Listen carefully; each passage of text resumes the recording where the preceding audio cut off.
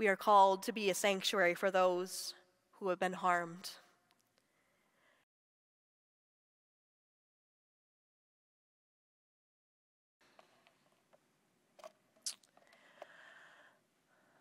Our first scripture reading this morning comes from Ephesians chapter 3. For this reason, I bow my knees before the Father, from whom every family in heaven and earth takes its name.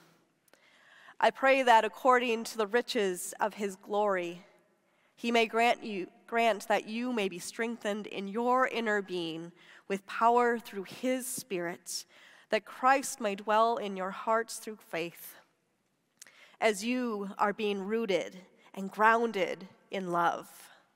I pray that you have the power to comprehend with all the saints what is the breadth and length and height and depth, to know the love of Christ that surpasses knowledge, so that you may be filled with the fullness of God. Now to him who by the power at work within us is able to accomplish abundantly far more than we can ask or imagine, to him be the glory in the church and in Christ Jesus to all generations, forever and ever. Amen. Before I read our second scripture this morning, I want to give a little bit of a pre-warning. The passage today deals with difficult themes, including abuse of power and violence against women. So as we engage this text, let us do so with sensitivity and awareness, remembering that there's real and profound impacts that these themes may have on some of us. So if you find this reading distressing, I invite you to take care of yourselves in whatever way you need to. Let us hold this space with compassion and respect for all who hear these words. A reading from 2 Samuel chapter 11. In the spring of the year, the time when kings go out to battle, David sent Joab with his officers and all Israel with him. They ravaged the Ammonites and besieged Rabbah, but David remained at Jerusalem. It happened late one afternoon when David rose from his couch and was walking about on the roof of the king's house, when he saw from the roof a woman bathing. The woman was very beautiful.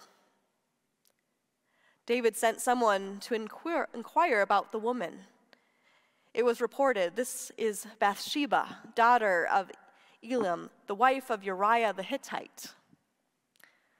So David sent messengers to go get her, and she came to him, and he lay with her.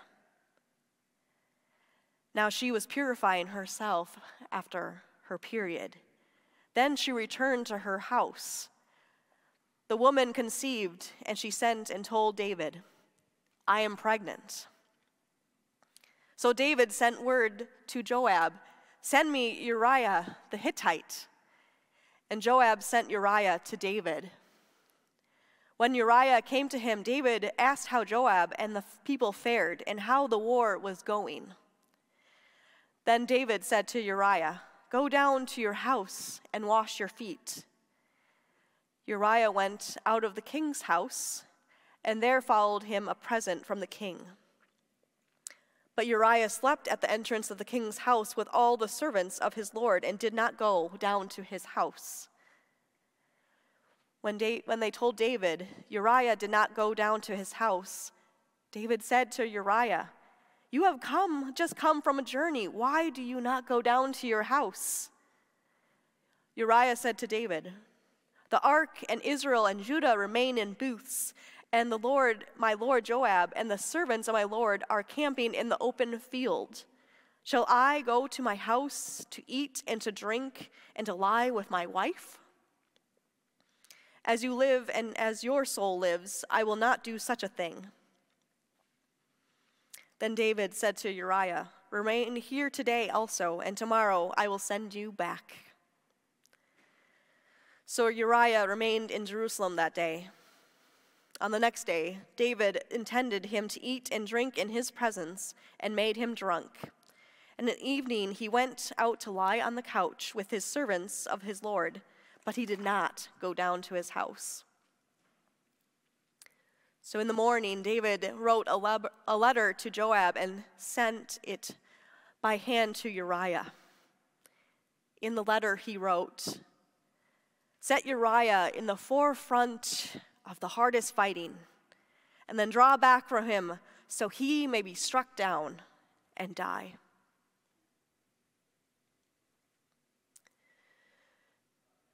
David's journey from humble servant boy to a powerful and privileged king is both remarkable and sobering. He began as the youngest son of Jesse, taking sheep in the fields with a seemingly small and weak body. His victory over Goliath marked the beginning of his rise to prominence, showcasing the strength that lay within that small frame. From that moment, David's path to power saw him anointed as the king, celebrated as a warrior, and ultimately established as a ruler with vast authority and power. Yet as we reflect on David's path, we must consider how his journey from vulnerability to power brought new challenges. So today we explore a moment when a misuse of power had a profound and devastating consequence. I want to be clear up front. This message will not attempt to redeem this man or put a positive spin on his actions. There are many scholars and pastors who are already happy to do that work. And I have sat through a sermon or two in that vein. There is a discomfort in reckoning with how a man after God's own heart did such unspeakable things. Ordained by God to be in this leadership position or not, there's no getting around the violence. There's no getting around the depravity of David in this passage. And the truth of the matter is that he should have never been in that place to notice Bathsheba bathing. Spring was the typical time when kings would go to war, and the leaders of those nations would go along with them. But David sent his armies to the battlefield without him. Why, you may be wondering? Because he could. He was the king, he called the shots, and his power allowed him to avoid the risk and the horrors of war. So he made the decisions about war far from viewing the impact. He didn't have to risk his life. He didn't have to see the dead bodies of his soldiers. He didn't have to see the impact of poor tactical decisions. So while David was treating war like a game of chess, he was in his palace idling. And so to be able to notice Bathsheba for the first time was only possible because of where he was positioned. Because his residence towered over the homes of his people. So when Bathsheba was performing a purification ritual, she would have assumed that she had privacy. When so many men were already at war, what was there to worry about? But she was not even safe during a religious ritual in obedience to her God. But when there is a predator with full awareness of his power, no one is safe. When a man with at least 3 other wives and servants at his disposal to fulfill whatever wish he had, depraved or not, that did not even protect other women. When he saw her, he saw she was beautiful, and he knew that he had the power to compel her. So when he sent his servants to bring her, I wonder how many times that story had already played out. Did that servant know their role well? Did the script readily come to their lips?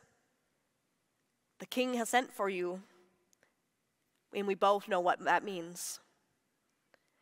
And we both know you don't have a choice. So when the predator goes to his bedchambers, he can pretend that she is there willingly if he so desires. And this is the part in the movie when the screen goes blank because our imagination fills in the gaps about what comes next. But to be clear, it is crucial for us to acknowledge this harsh reality. What happened in that room was an act of sexual violence. Bathsheba's pain and trauma are real and significant, and we must honor her by speaking that truth. To not call it rape is negligent. Whether it is fair to use modern-day understandings of legality and morality of such an act is understandable. But for someone who hears or reads this story, it may sound like something they have experienced. So it is vitally important that we call it what it is: rape. To be a community that is safe for everyone, we must courageously face these difficult truths together. We better be able to readily and clearly name the atrocities of one of the central characters of our faith. We better be ready to be clear that once the man was done using Bathsheba, he discarded her. And the only reason that she comes back into the story is because her rape resulted in pregnancy, and that created a big problem for her rapist. And what is terrifying about this account of her relaying the news that she's pregnant, she's not even referred to as by her name, simply the woman. In fact, the rest of the story is so focused on her husband and on her rapist. Soon her husband will become a central part of the story and will soon become the next victim of the depravity of the king. It's interesting how the text details a lot more about what led to Uriah's demise than to the devastation of Bathsheba. But that's by design, of course, because across the millennia, children, women, the poor, and slaves operated as minor characters that orbited around the person in power. So the audience is not so much worried about the minor character. They want to focus on the major character. So the main character's story gets told and retold, oftentimes to the benefit of rehabbing the person's legacy. In the articles written about many a powerful person after death, it often lists so many accomplishments, but oftentimes neglects to list the horrific abuses of power and the devastation that it left in its wake. Who cares about the minor characters? Friends, God is deeply aware and cares about the plight of all of God's children. In a story written within a specific context by a fallible man, the fullness of who God is can never be captured. So for this moment, let us center Bathsheba, who is no minor character. O Bathsheba, woman made in the sacred image of God, you are more than just beautiful. In fact, your beauty does not even come close to describing who you are. Your abuser reduced you to an object, but you are so much more. No words will begin to be able to describe your your ability to survive and persist in spite of the violation to your humanity. Bathsheba, we affirm your strength, honor your pain, celebrate your invaluable contribution to our shared story. You are not remembered just for the trials you faced, but for the indomitable spirit that carried you through them. Your life is a testament to the healing power of hope, the affirmation of dignity, and the everlasting impact of resilience.